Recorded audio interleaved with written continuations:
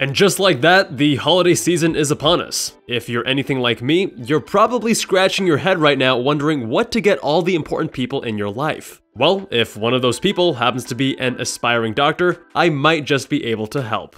Dr. Jubal, MedSchoolInsiders.com. If you're shopping for a pre-med, medical student, or resident this holiday season, your first instinct might be to reach for a stethoscope or the classic, "Trust me, I'm almost a doctor" cup. Don't do that. Here are 10 holiday gift ideas for pre-meds, medical students, and residents to get you thinking. Links to all items are in the description. Number 1 is a good pair of noise-canceling headphones.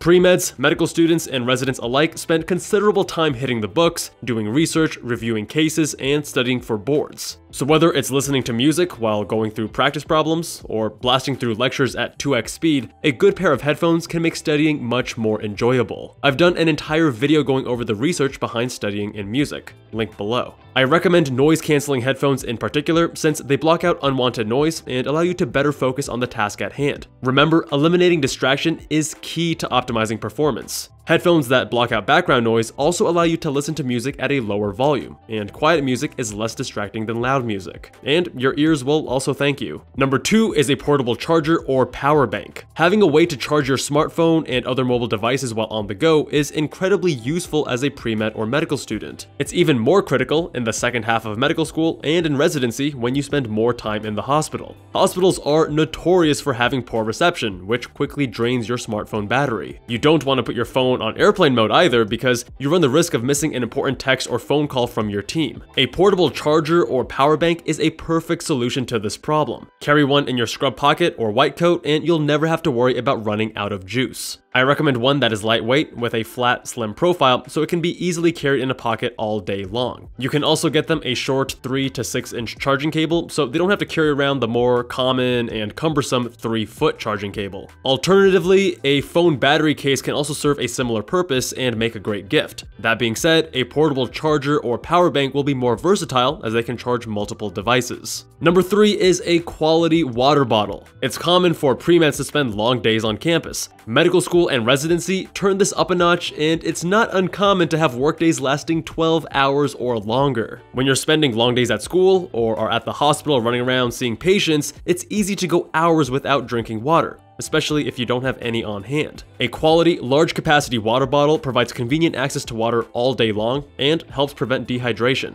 And research shows cognitive performance declines even with mild dehydration. Not all water bottles are created equal, however. First, it should be made out of metal, as even BPA-free plastic can leach chemicals into the water. Next, it should be leak-proof to prevent liquids from spilling on anything important. And last, it should have a mouthpiece that is entirely covered when not in use for hygiene reasons, particularly when working in a place like a hospital. Number 4 is a combination of a sleep mask and earplugs. Whether it's pulling a late night studying for an exam or working an overnight shift at the hospital, the training to become a physician often involves going to bed at irregular hours and sleeping during the day. Light plays a significant role in regulating our circadian rhythm. We are wired to be awake when it's bright out and go to sleep when it's dark. Trying to flip that on its head often results in suboptimal sleep. This is where sleep masks and earplugs come in. Sleep masks block light from hitting your eyes, fooling your brain into thinking it's still dark outside and helping you stay asleep. Earplugs ensure that you won't be disturbed by the sounds of the other 90% of people just starting their day. This includes any roommates or family members that you might live with. I recommend a sleep mask that has eye indentations, also known as contoured eye masks. They're more comfortable and keep pressure off the eyes. Continuing with the theme of irregular sleep schedules, number 5 is a set of smart lights. Smart lights can help simulate sunrise, which is far less jarring than waking up to a loud alarm clock in a dark room. Additionally, blue light sensing receptors in our eyes regulate our circadian rhythm, so waking up in this fashion will help get your day started on the right foot while also setting an internal clock for your wind down time that evening. As someone who has struggled with sleep issues, getting bright light upon waking has worked wonders. And even if you're on an irregular schedule, waking up before sunrise or working nights, smart lights allow you to dial in your circadian rhythm however you need. Smart lights also allow for automatic changes to the light color, light temperature, and brightness. Blue light in the evening is detrimental to sleep.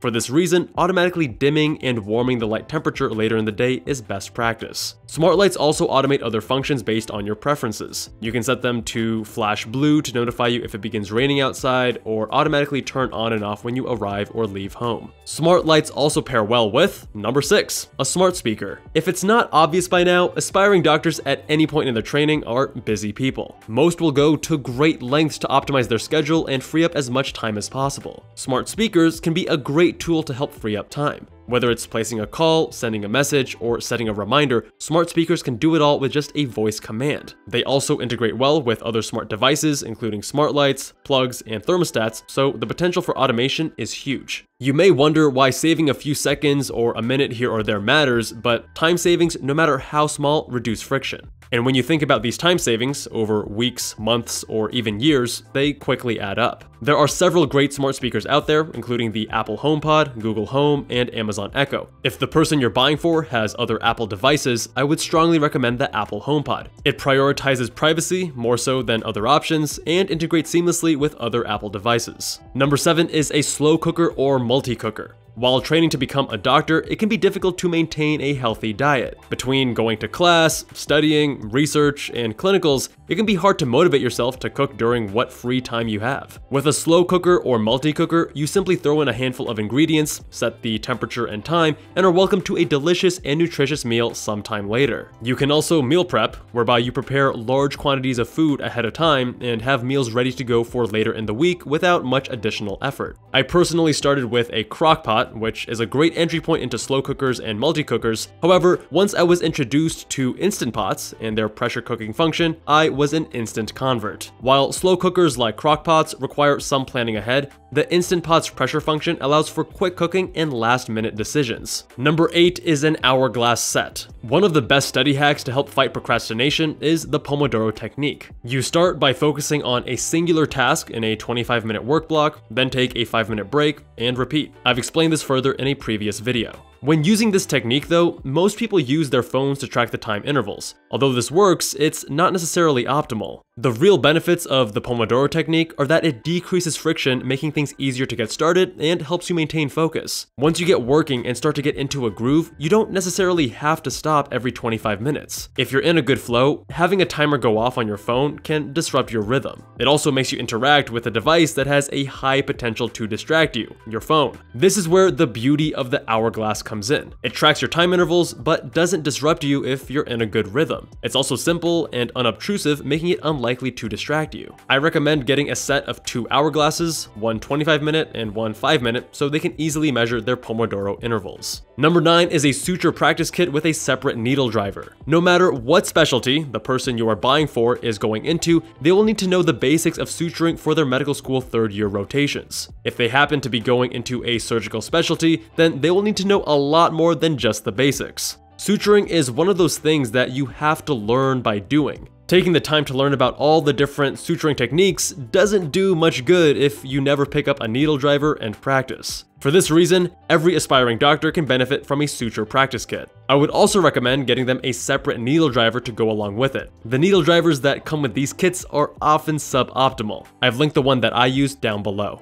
And lastly, number 10. This is more of a broad recommendation as opposed to a specific item. Get them something related to a hobby that they enjoy outside of medicine. During undergrad, medical school, and residency, medicine is the focal point of your life. It is an incredibly rewarding time, but also a very stressful one. For this reason, maintaining hobbies outside of medicine is a necessity. They provide a much-needed outlet to de-stress and decompress. Getting someone a gift related to a hobby they enjoy, especially during this time in their life, will likely be more meaningful than most other things. If they're into cooking, maybe you can get them a nice knife or cookware. If they're into painting, maybe some new paint supplies. Or if they're like me and into cycling, maybe a new bike computer or power meter or high-quality bib shorts. Some of the best gifts I've received had absolutely nothing to do with medicine or doctoring, but rather the things that I loved to do when the white coat came off. If you can tap into that, then I'm certain that the extra thought will be greatly appreciated. Are you shopping for a future doctor this holiday season? Did I miss any great gift ideas? Let us know what you're planning on gifting with a comment below. If you enjoyed this video, be sure to check out my 7 best medical school purchases or this other video.